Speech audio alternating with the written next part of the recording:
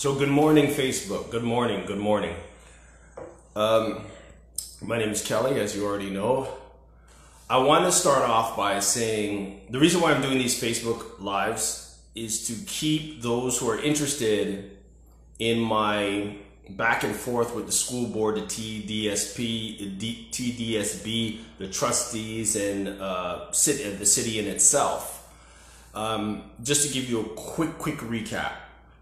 There was a girl who was murdered about 10 years ago. There's a memorial for her up the street. I find the memorial disrespectful and inappropriate. It was placed beside two dumpsters, and I find that repulsive. So I contacted a few people. Next thing you know, I was on the news. I spoke a little bit about her, and what I'm doing right now is just keeping you guys up to date on what's going on.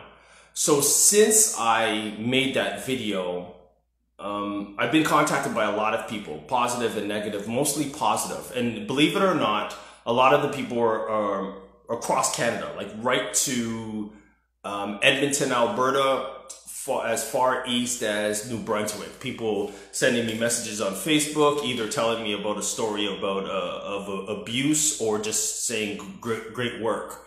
But what I want to focus on are the people who met me here, who I went out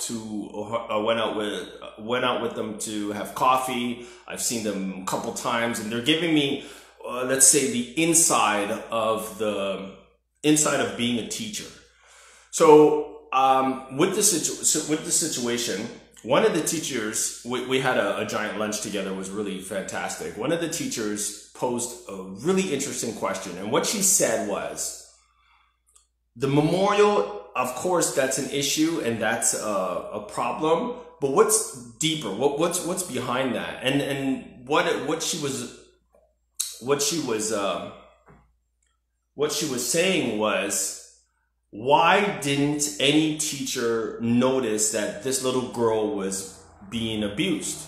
When they found her body, she had 70 wounds, like old wounds. Her teeth was through her lip. She had a hole in her finger so deep that you could see the bone, and she had cracked ribs.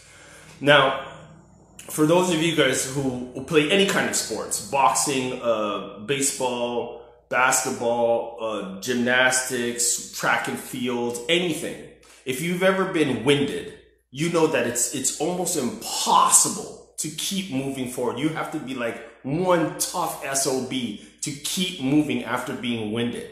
Now, I had my ribs cracked in, I was sparring with my friend back in, I think, 2007. We were sparring, and he cracked my ribs by accident.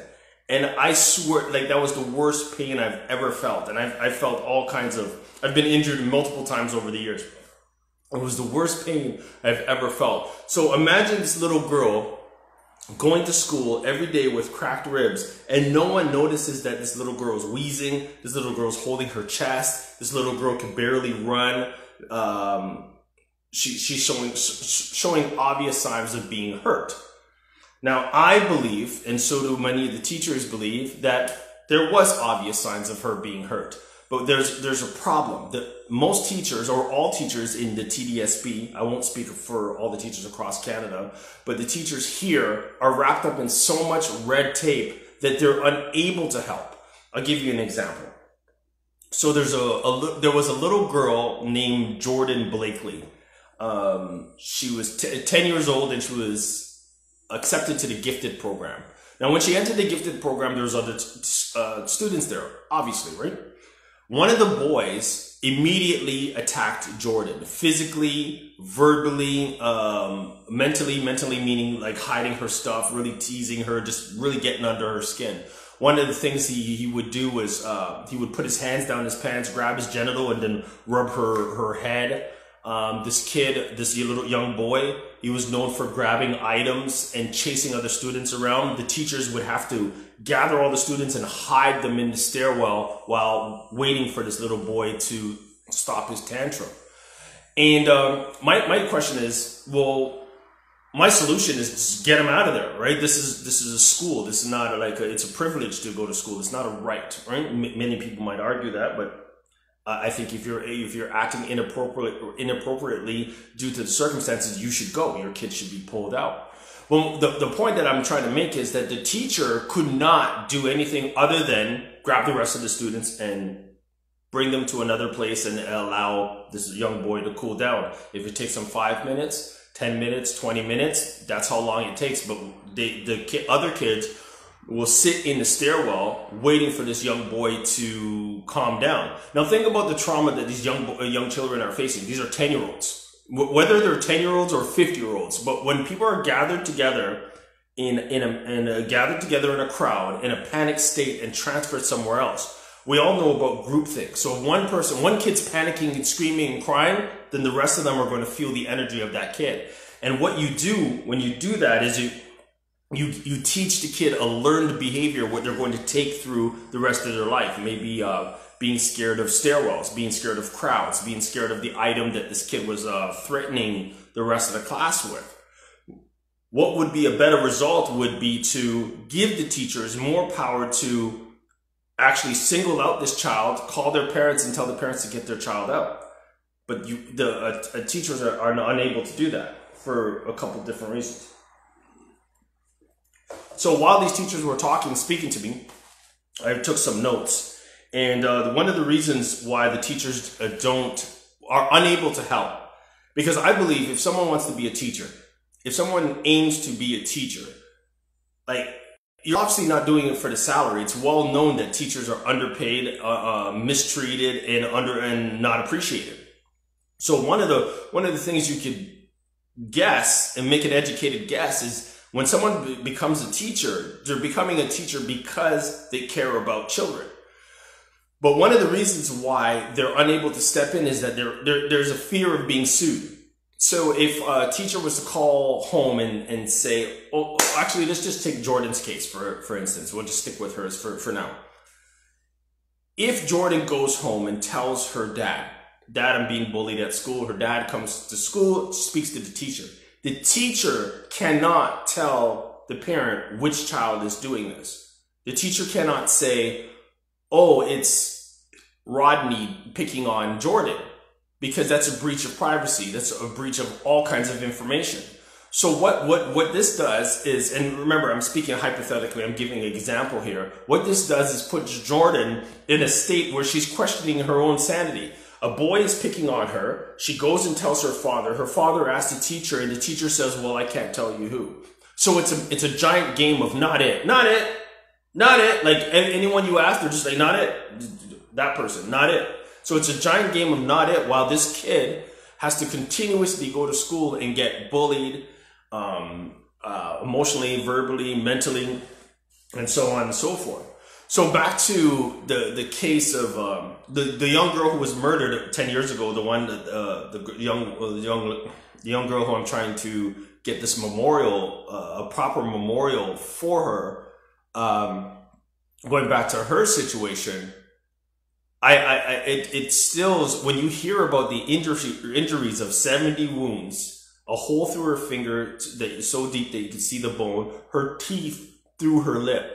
I've seen boxing matches, UFC matches, karate matches, taekwondo matches, brutal fights. You can probably go on YouTube right now and just type in most brutal fights, and you will not see people's teeth going through their lip. That is like an extremely blunt force causing serious harm to this young girl. And remember that was not the injury that killed her. That was just an injury that she has sustained months before and still exhibited the injuries, which I would love to hear what the teachers had to say when someone posed the question, what happened to your face? And she must have been trained to lie and said, I fell down.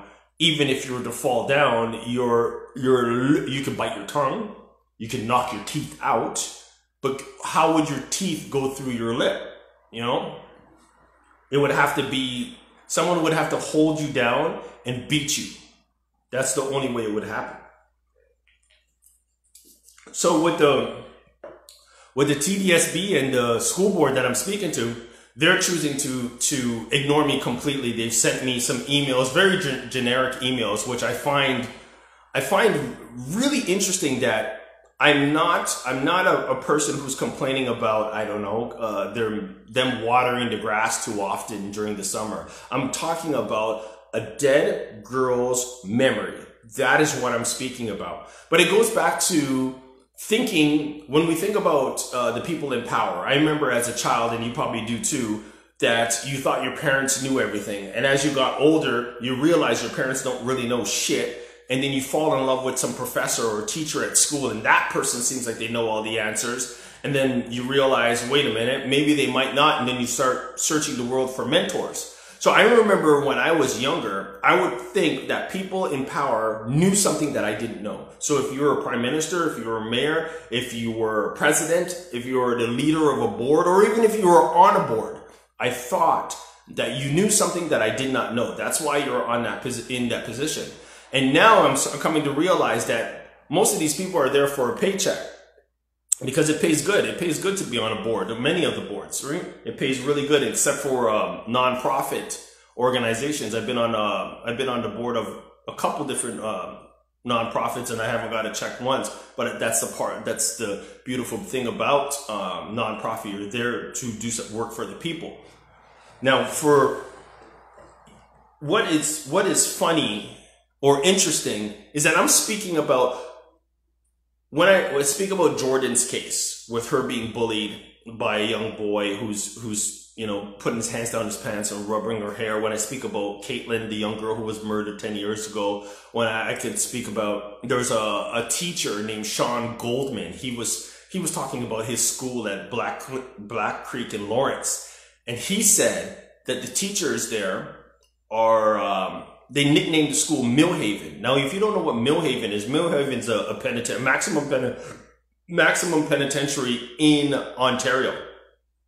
The only reason I know that is because, well, I have friends who've been to the pen. But another reason was, I remember back in, I think, 2011, there was a manager of the prison who used to traffic drugs in and out. And when he got busted, suddenly he was found dead in his home. So obviously that was there was some deep ties to organized crime there.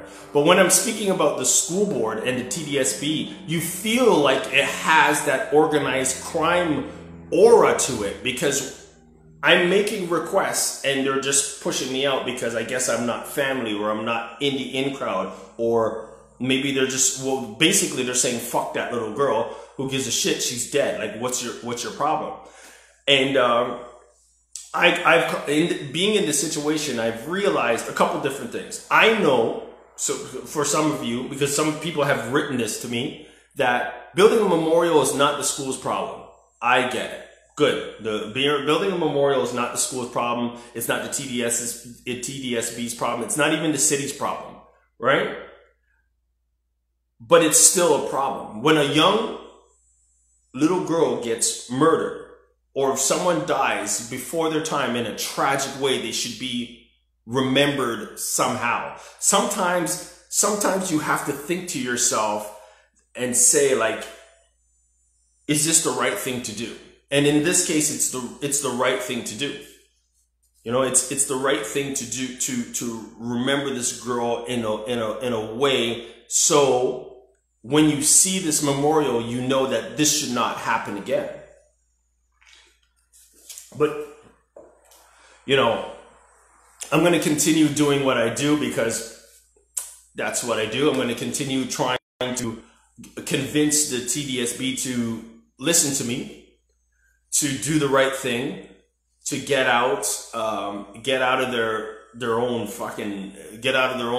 head and their lives, and realize that when they're in a position of power. So if you're in a position on the TDSB, or if you're a school trustee, the keyword trust, right? The job of a board is to establish policies and to take care of the wants and needs of those who they're in charge of. So the school board trustee would be parents, teachers, and children. They should be caring about the well-being and health of those entities. But in this case, obviously they're not, right? The teachers have too much red tape around them. They're literally stuck in a position where they can't help, right? going back to Sean Goldman's story, he spoke about, imagine this. This is what he's told me. He said in the newspaper. Students held down the teacher and cut her with an X-Acto knife, and took the same knife and slid it across her throat, enough to draw blood. These are students doing this to teachers. And what happens to the students? Nothing. Nothing happens to them. You know who has to go? The teacher has to go. If the teacher has a problem with this, they have no problem transferring the teacher to another district. But as for the children, you can't do anything, because, you know, the parents may step in, and a couple things can happen. Like I mentioned before, you could get sued by the parents. They feel like you're singling out their child and making their child and messing with the child's self-esteem. You could end up tied to a psychotic family. You know, a family full of abusers. Now you're tied to them, and they might harm you after school. They might harm you in the shopping mall. They might start stalking you at your house. You have no idea what these people are capable of, right? And finally, what else can happen is a formal complaint, where it travels in your file. So no matter, as a teacher, no matter where you're going, how you doing? No matter where you're going, no matter where you get placed as a teacher, you now have this complaint on you. Even whether you're right or wrong, it's just this complaint. And we all know when you have complaints, it's kind of like your school record. When you're transferring school to school, you don't want to have academic flaws or plagiarism. Mind you, one of the TDSB people was charged with plagiarism. It seems like his whole academic career was just a fraud, but who cares, right? He still gets a check. You know? Anyways, I'm going to shut that down. I just wanted to give you guys an update of what's going on and what I'm doing, what I'm destined to do, what I'm going to continue doing, because I feel like I'm uncovering. It started off as something that I saw that needed attended to, and it seems like it just exploded into this this monstrosity of a problem. You know, there's a problem happening inside the schools where kids are being abused by other kids. Kids are being abused at home, and the teachers have no power in doing anything about it other than hiding. My name's Kelly. Thanks for watching.